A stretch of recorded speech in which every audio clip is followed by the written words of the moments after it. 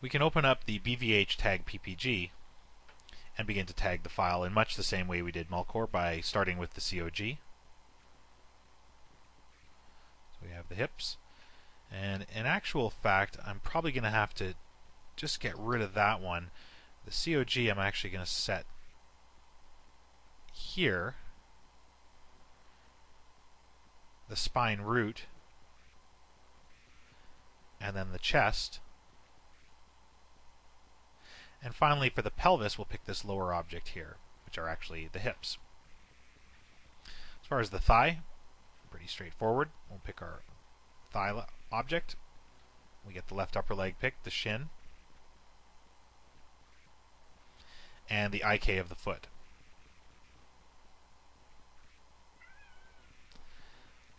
I'll select the clavicle. Now, we have a retargeting node. The rig node right shoulder is already associated with the end effector left foot. Okay, well, that makes sense, because if we look in the tag property page, we have our right shoulder as the left foot. That's not going to work too much for us. So I'll pick the left foot separately. There we go. Again, just small little errors in the BVH left to right mapping.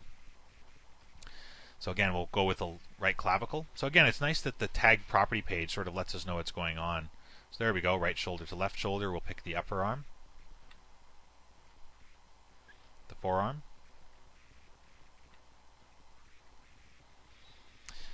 and as far as the wrist and hand goes, we're going to have to go with the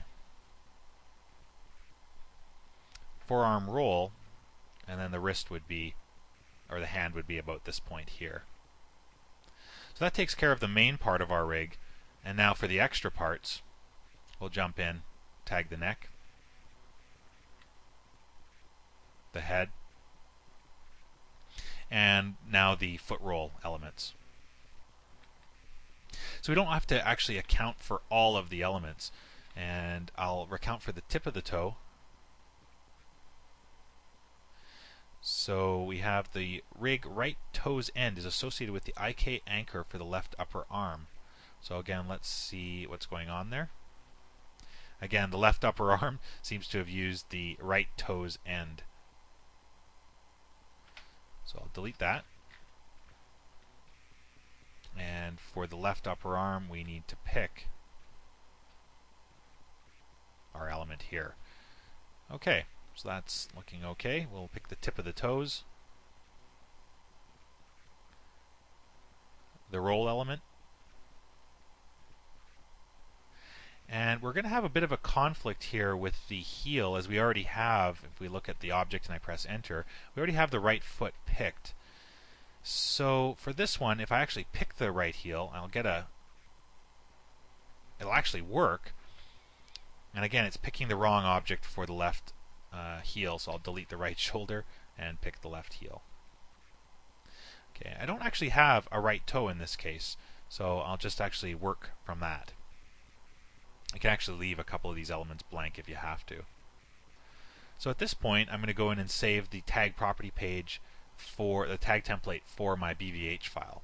So I'll save that, and we'll call this one BVH template. Once again, we build the glue for the file. And if I jump back into the motion capture to rig property page now, we actually meet all the requirements for our mocap.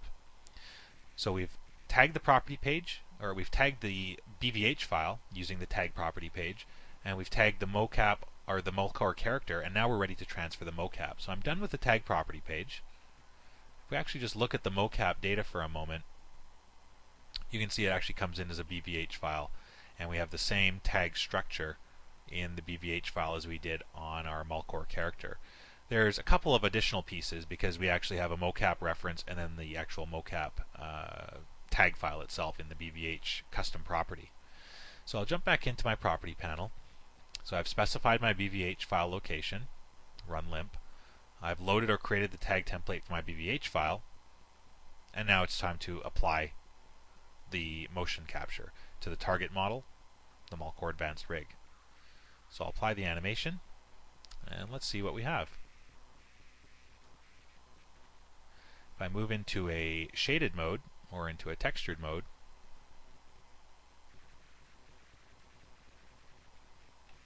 we get the file working pretty nicely for us. Let me just play back. We definitely get our character limping. I don't see any twisting on the character.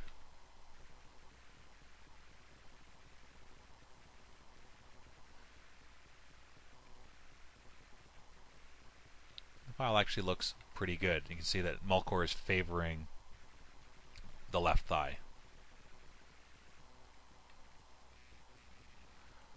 Alright, so that brings us to the end of the motion capture section in terms of tagging the mocap file. When we've actually finished applying the motion capture to the character, we can actually turn it into a motor file for easy load and transfer to other characters. If we needed to make any minor tweaks to the character, we could do so and actually animate it in the process. So if I actually just look at a couple of controls here, I may want to go and adjust the left toe in this case, as it looks a little bit warped. So to do that, we can go and adjust the motor controls that we've set up. If I hit the adjust button, we bring up a property page that allows us to edit the various parts that we've worked with. So the main parts, the foot, wrist, chest, head, and the left side of the foot and wrist, are tabs unto themselves, so we can do offsets from the foot or from the chest. We can also clamp body parts to other parts. So again, we could clamp the arm to the leg if we wanted to. But I'm going to focus on offsetting some rotations in the left toe. So to go there, I'll just jump down into my rotations menu. And it would be the left ball, I believe. So if I look under the left ball or left toe, it'll be one of these two. We'll select the object. It looks like the left ball. I'll edit. And you'll notice we can actually just bring that whole ball right around and kind of line the foot up a little better. So when the character walks now, you can see that the character is really favoring that leg. And as we animate, we're going to need to continually key this value. So that's one of the nice things about being able to go in and work with the motion capture. We can just animate the offsets if there's any sort of problem. So I'll kind of just adjust a little bit here.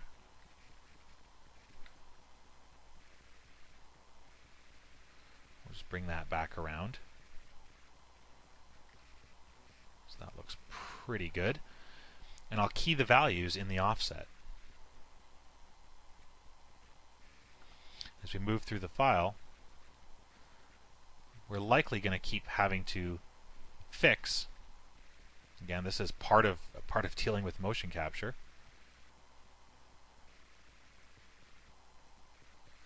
So we make our adjustments on the major keyframes, find the strange areas that need fixing the most, and adjust them.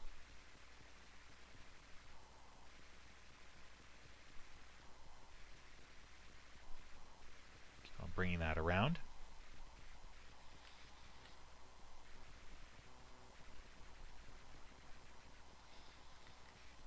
So again, if things start to look a bit funny, the character's leg is actually starting to twist a little bit. So again, we'll find an extreme angle right about here, and we'll try and bring that entire foot right around again and rotate it into the correct position.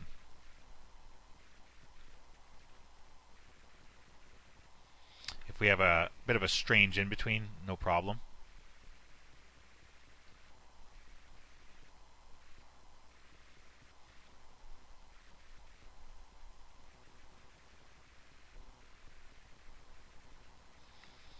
We'll just keep on moving through our timeline. Again, find another warped frame, wherever that may be, and fix.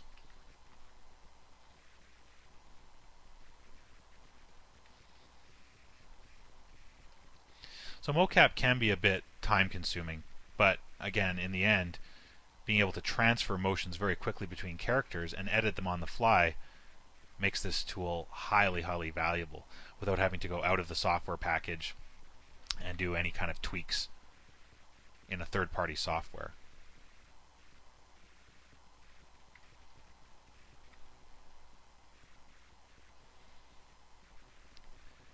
Alright, so we have our 60 frame animation here, and it looks like we've got that toe fixed. If I just check on the right foot,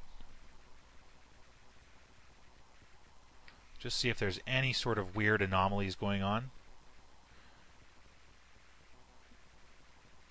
The foot kind of hits. Yeah, the right foot actually looks okay. I don't see too many problems with that. I might go in here and adjust one or two key poses. So if I close down this property panel and open up the right ball control, I'll edit that. And maybe starting from frame 1, I can lock in the keys that are already good. I can go right to the end frame, lock those keys down, and a lot of times I'll just kind of work and split the difference. So kind of set keys on the first, the last, split the difference, and then work between those. And oftentimes you'll find you can set fewer keys this way. So that looks okay there. Just a very slight fix there. If I go back and split the difference between frame 15, so 15 looks okay on its own. And off frame 24, again, that looks okay as well. I think I'm being a little bit picky at this point.